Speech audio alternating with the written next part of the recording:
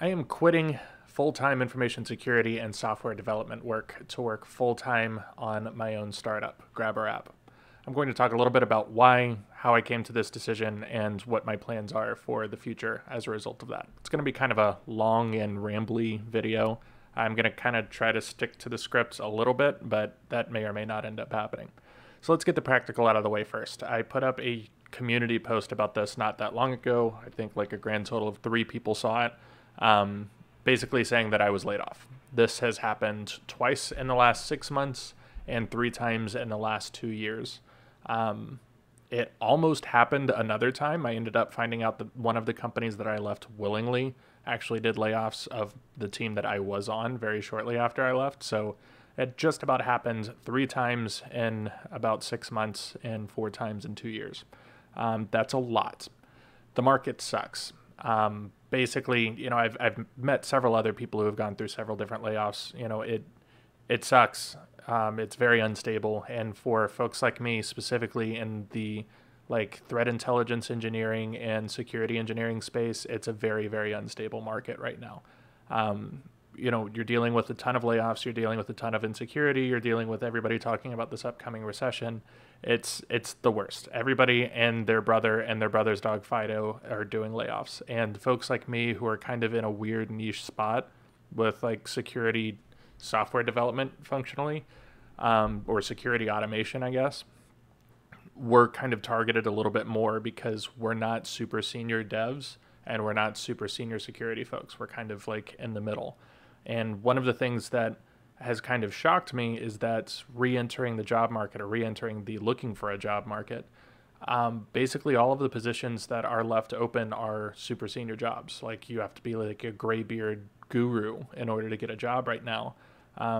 In part, that's because a ton of incredibly talented developers have entered the market because of all of these layoffs. I mean, we're talking about thousands of developers have all of a sudden found themselves looking for jobs. Thousands of threat intelligence folks and threat hunting folks and all of that have found themselves looking for jobs. Like large, well-known companies have completely gone under in the last couple of months. So the market's nuts. And what essentially happened is the market got flooded with incredibly talented engineers.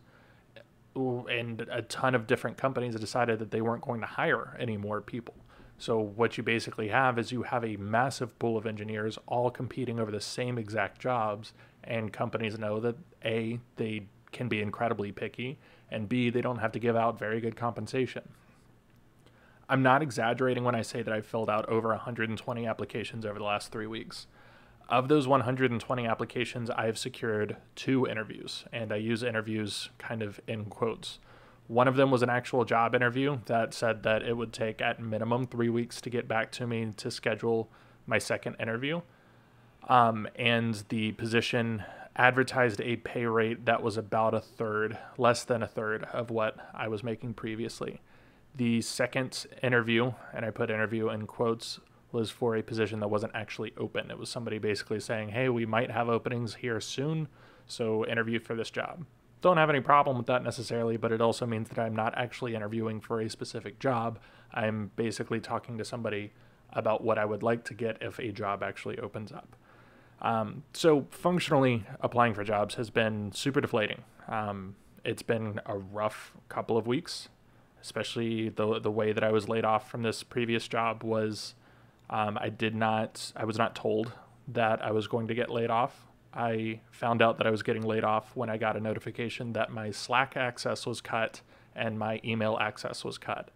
I never got to talk to my manager about it. She gave some reasoning that, basically insinuated that I had lied to her about something. Shortly after that, several other people got laid off. Shortly before that, several other people got laid off. And functionally, what I believe is either there was a massive overreaction to me like miscommunicating something because I'm a very honest and upfront person, and it was a very, very small detail that we were talking about previously. And when I say previously, I mean 3 hours before I was laid off. So either there was just a massive blow up over what is an incredibly small detail that I miscommunicated about, or I was a contractor working at a company that did cost-cutting measures, and I was just a victim of that. I don't know. Either way, it doesn't really matter. All that to say, it's been incredibly deflating, and the lack of success in the job market has been even more deflating. The big thing that's kind of been in my head over the last 3 weeks has been, do I really want to risk going and getting another job in software development or going and getting another job in security automation or something like that and just have this happen again when the actual recession starts? Because, not to get like into the politics of it all, but functionally in the United States, everybody is of the belief that there's a recession coming. I'm not an economist. I don't know enough about the issues to really know whether or not that's true. But if that is the case, we have not even started the recession yet. Basically, what's happening now are cost-cutting measures in preparation for the possible recession. So my thinking was, do I really want to go and get another full-time job, one that's probably going to pay a lot less and one that I'm probably not going to enjoy? Or do I find something better? So GrabbrApp is a startup that's been in my head for the better part of 3 years now. I've iterated over it a couple of times. It's taken a lot of different forms. It was under the name SketchyRec the last time I worked on it. But I've been actually doing dev work for the better part of 1.5 to 2 years now. One of the reasons why it's taken so long and it hasn't launched yet is I've been doing this on nights and weekends. I've got 2 kids and a wife and previously a full-time job, as well as consulting and YouTube and lots of other stuff. This meant that I did not have just a ton of time to dedicate to writing code for GrabbrApp. That said, over time, I've talked to several different colleagues of mine in the industry, and they all think that it's an awesome idea and that, I should definitely move forward with it. I just kept coming up with excuses. After layoff 1, I thought to myself, I should put some more work into this. Someday it might take off and I won't ever have to depend on other people to feed my kids again. After layoff 2, I should put more work into this, and someday it might take off and I won't have to worry about money and I won't have to worry about somebody else taking food from my kids. And then layoff 3 happened. And I was like, okay, if I had actually been working on this for the last 2 years, chances are layoff 3 never would have happened. I'd be doing this full time.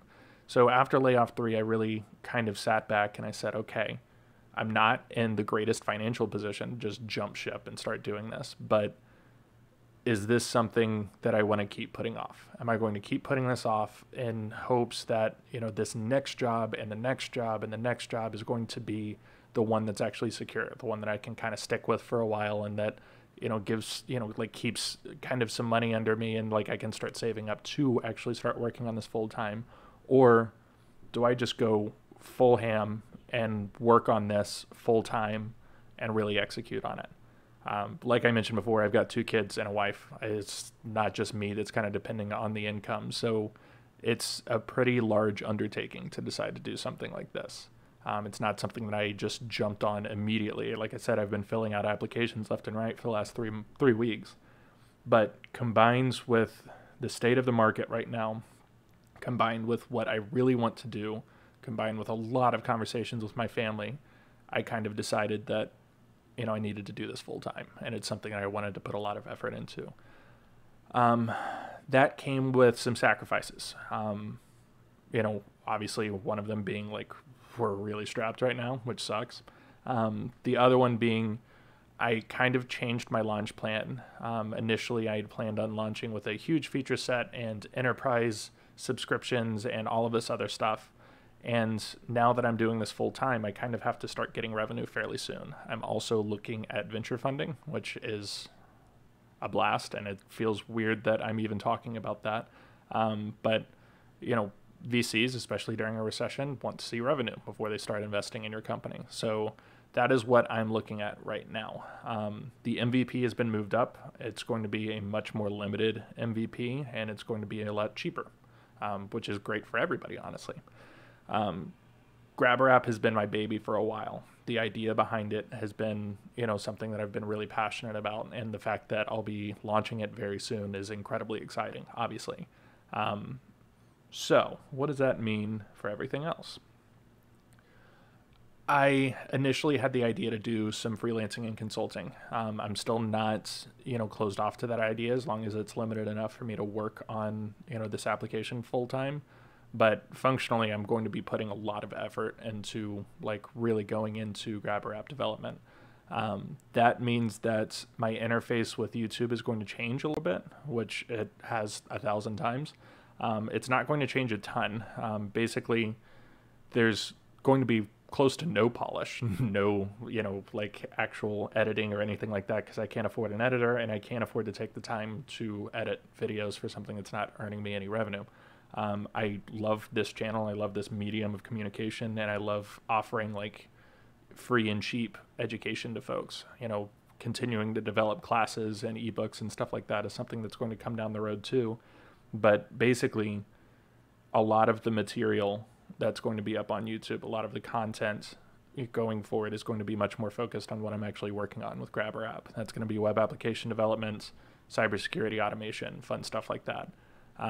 Probably going to be a little bit less malware development content, but maybe a little bit of malware reverse engineering content, stuff like that. I'll be updating a ton about GrabbrApp because, again, that's what I'm doing full time now. And you'll be hearing a lot more about stuff like that. And you'll also be hearing a lot more about business stuff. I started a second channel a long while ago. I can't even remember when I started it. That was meant to be kind of like a business-focused channel, and then I immediately stopped posting to it because I didn't have the time to do one channel, much less two. But you'll be getting that a lot more often on this channel now, which is great. Anyways, I hope that this doesn't I don't know, it's not going to change the channel all that much, but just kind of check out GrabbrApp, see if it's something that you or your business can use. Obviously, hit me up in the comments if you have any questions. You can also hit me up on Twitter. You can also email me now, I think. I think my email's on the site. If not, it will be soon. You can sign up for dev updates via email on the site right now. That's like pretty much the only thing that you can do on the main site right now. And I will be updating y'all much more frequently now. Take it easy. Peace.